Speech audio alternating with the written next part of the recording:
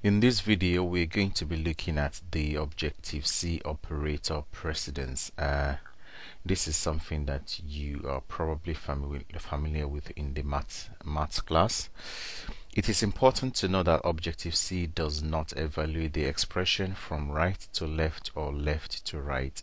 Each operator has higher precedence over other operators, just like in maths, where we use the BODMAS to evaluate the precedence of the arithmetic operator. We can also use this in programming, in Objective-C programming. So if we consider this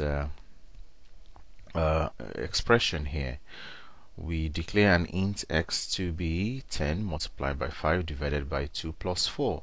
So how do we work it? I mean, because we get different results depending on if we do the multiplication first, we'll get different results compared to if we do the division first, or we get different results compared to if we do the addition first. So because of this, we have a formula that we have to follow, and the formula is called BODMAS. So this is what I remember from back in the school time.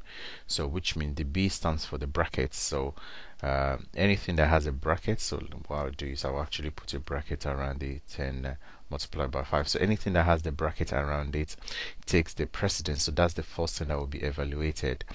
And then after the bracket comes the order, and the order refers to the powers, like powers and the square root. So if there's anything for power, like anything like 2 raised to power 2 or something like that, then that will then be evaluated after the bracket and also the square root as well.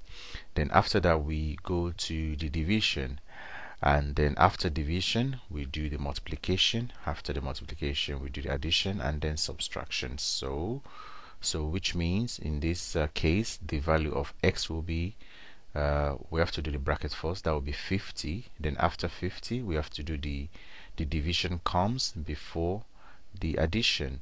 So the result will be 10 by 5, which is 50, divided by 2 is 25, then plus 4, so the result will be 29 here.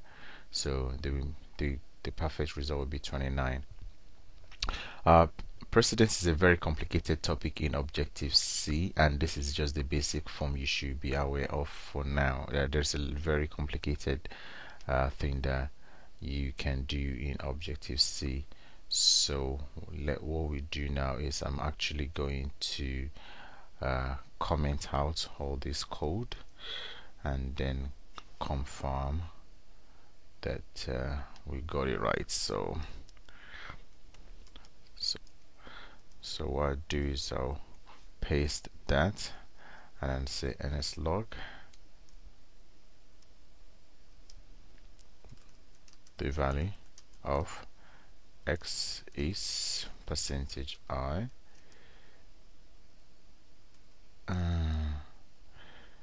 x. So see, I just wanted to confirm that the value of x is 29 based on what we've done here. So we are right. I'll see you in the next video. Thank you.